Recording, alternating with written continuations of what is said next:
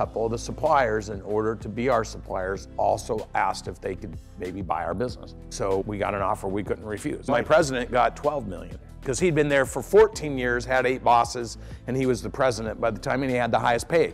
So I just took the pay, the years that are there, created a matrix, and it wasn't like me, I like that person, don't. I didn't even know half the people that were getting paid. And we just ran it through the model, and that's what it was. So everyone got checks. You know, everyone was excited to get their checks. But one of the things I did do is I took half of my earnout, and I took that same model and I put half of my earnout on top of that model, and I said to the key, all the way down to the director level, and I said, hey, there's still 5 or 6 million of earnout. In fact, actually there was 10 million of earnout.